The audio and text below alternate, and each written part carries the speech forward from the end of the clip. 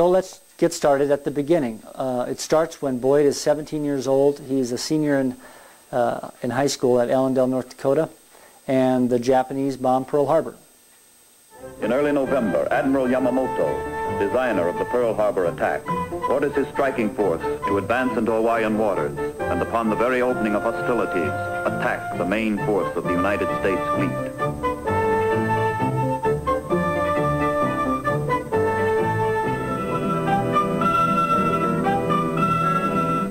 Oahu, sunny, relaxed, peaceful.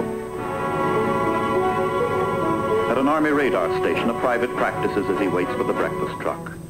He picks up planes approaching from the north and tracks them for a few minutes before reporting to Air Force Headquarters, Hickam Field. But the planes are thought to be American.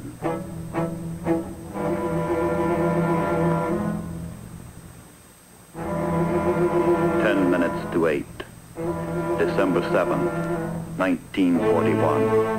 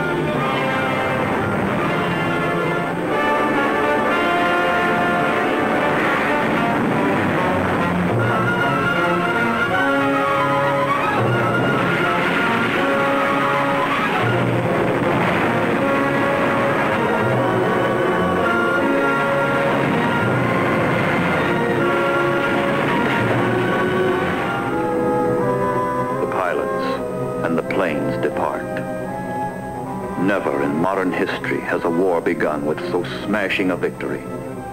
In 1 hour and 50 minutes, the Japanese have sunk or shattered 8 battleships. Oklahoma, West Virginia. I was still in high school. I went to the movie that day. We had movies, Sunday movie, matinee. And coming home, I remember Maryland, coming out of the movie. I remember that day distinctly. 3 cruisers and 3 destroyers, and 4 smaller ships are sunk or battered.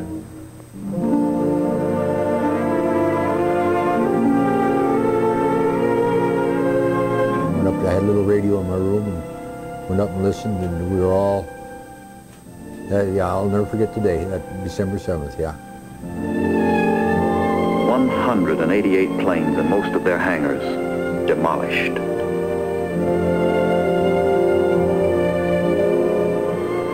(1,178 men wounded, 68 civilians dead, 109 Marines dead, 218 soldiers dead, 2,008 sailors dead.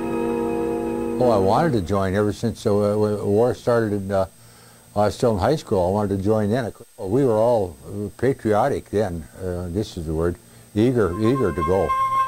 In Tokyo, the government loses no time in exploiting the news of Pearl Harbor, Japan's greatest victory. With pride, an autocratic regime informs an amazed population of its newly won prize. Propaganda carries on where the bombers left off. Japan's mission is being fulfilled. The 8 corners of the world will be under one roof. The militarists have kept their promise. They have demonstrated the power of the Japanese Empire. They have done the impossible. Sunk the United States Navy.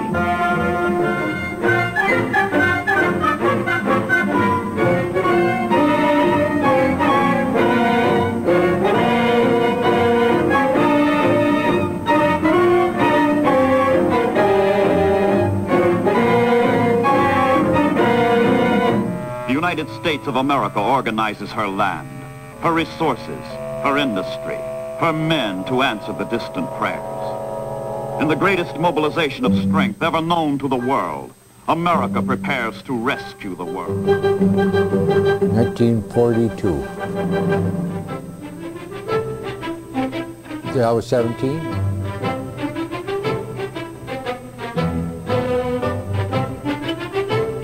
And I finished high school and went on the bum for a little bit and hitchhiking around and ended up in Montana and joined the Navy.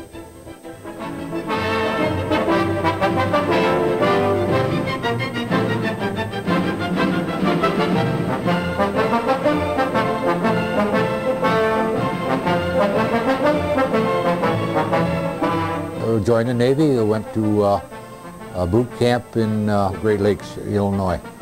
They ran us through real fast then. 3 weeks, and it's long enough to get our shots, fire the rifle.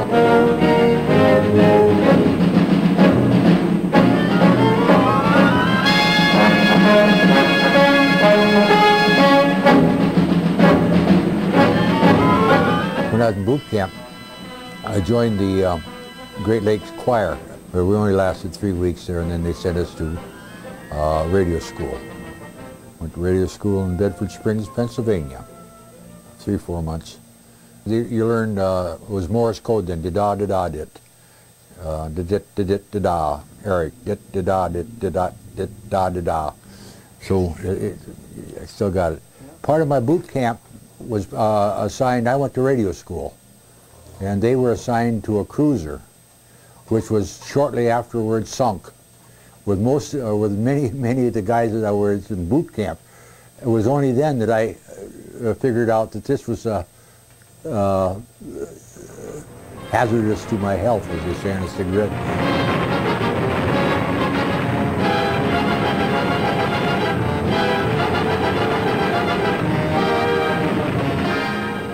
That's the first time it really dawned on me that, because here I was in radio school, and the rest of the guys I'd been with were gone, yeah. And from there, they put me in the amphibious forces. And from there I went down to Norfolk, or Virginia Beach, Camp Bradford, and was with the 5th Beach Battalion, where we learned how to be a beach party. We practiced landings on, and then went down to Florida for more training, and then back to Virginia, or back to Camp Bradford, which is now no more. And we learned our trade, how to get off, how to land, run the beaches. That was my trade during. And then they'd take a beach party, a platoon, and put each platoon on a ship, different ship, and then we would. Our job was the beaches, and amphibious forces. Boyd was stationed on board the USS Warren, APA-53. Most of the crew, including Boyd, were on their first ever tour of duty, and they were headed into action. These words are written in the history of the Warren. The promise of action against the enemy in the near future was assured, since the Warren was an attack transport. Boyd's ship was designed to carry troops and supplies into the attacks on Japanese-held islands.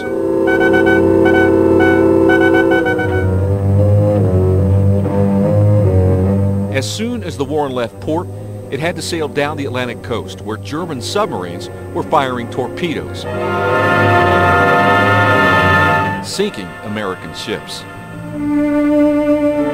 The sonar man seeks the underwater echo that will betray the sub's position. But the battle-wise German seamen know what to do. Submerge. Head for the bottom. Cut the engines. Sweat out the depth charges. Our first stop was Guantanamo Bay, Cuba. We saw them dropping depth charges, and it just dawned on me the other day that they weren't practicing. You know, it was we should watch on these little gun tubs, and we didn't know what we were doing. We were just brand new in the ship, and they were these destroyers were dropping these depth charges, and we, you know, fine. And just dawned on me the other day, after I'm 76, it just dawned on me they weren't practicing. There must have been something there. went on up to San Diego, San Pedro, I think it was. There we trained with the 4th Marines Division and, you know, practiced, and then we shipped out for our first combat from there. The ocean lifeline to the South Pacific is the war's longest and the war's most tenuous. Stretching 6,540 miles from California to New Zealand, it ties Australia to the United States. Break this line, stop the ships, and Australasia and Asia will be forever Japanese.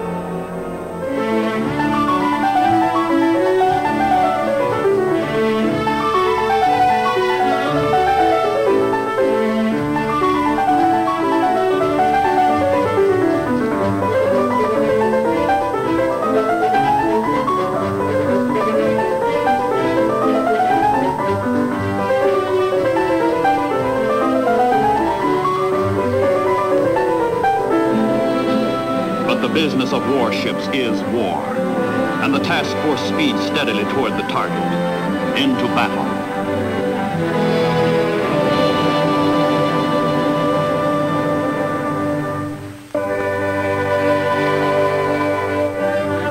The islands to be seized are part of Micronesia, the tiny islands.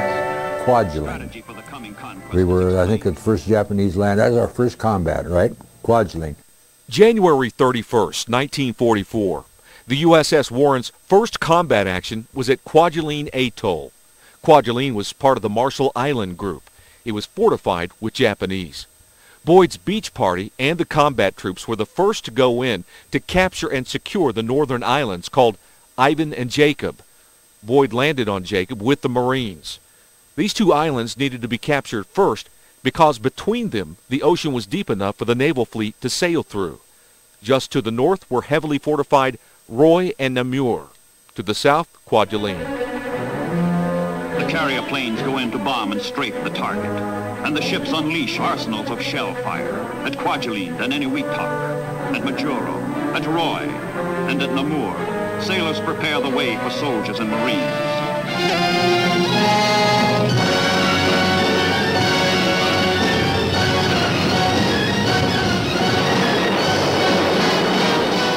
There's two little islands. They were codenamed Ivan and Jacob. And a atoll is kind of like a horseshoe, and these were the gates. Well, our ship, we took one of the little islands. And so we went in before the fleet and the rest of the guys came in. We took this one little island. And like it says, casualties were light, but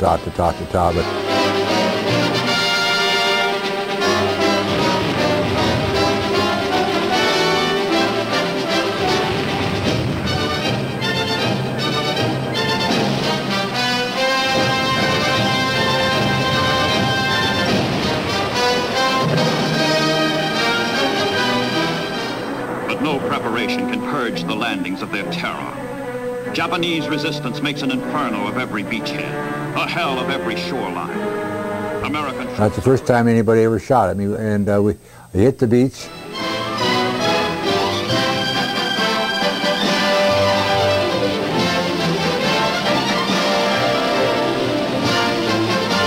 There was a pile of rocks, and I had he was called the Beach Master, and he hollered at me. But I went and hit behind those rocks. There's some snipers were shooting at us, and I hit behind those rocks. And then he hollered at me to come, and I was more scared of him than I was of snipers. And here's one of the biggest things of my career. A sight that nobody has ever seen, or very few people have ever seen. We had the two little islands, right? And the battle fleet, we had the airplanes, of course, going over, the dive bombers and so forth, but the whole battle fleet and the whole works sailed by us into the atoll.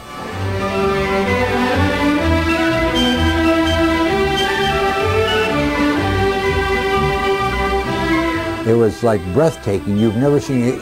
It was power like it wasn't. They weren't on parade, for Labor Day or something like that. They were going to war. It was awesome.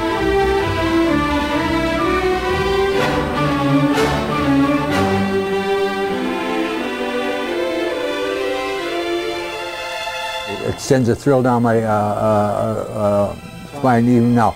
To see you'll never see, the battle fleet will never sail again because you atomic war and we've changed war, but with cruisers and battleships and the whole smear. Tarawa, Kwadulene, Eniwetok, war. Tarawa, Kwadulene, Eniwetok, victory. They shot the guy out of a tree, one of the snipers, and a little later on I went over, I picked up some souvenirs. Soldiers often gathered souvenirs from the Japanese soldiers. Boyd took this diary. It belonged to a Japanese soldier who wrote that he had, quote, participated in the attack on Hawaii. Boyd also brought home other souvenirs. I washed the hat, blood out of the hat, and stuck it in with my souvenirs, and I kept it in my basement for years. And the other day, I said, that's gruesome, awesome, dumb, and I threw it away. The conquest of Micronesia.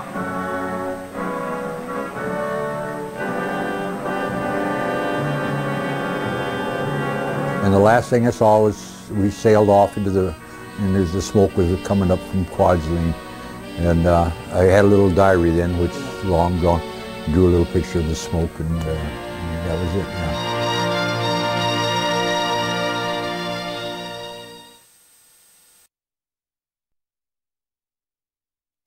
Now we were ready to smash a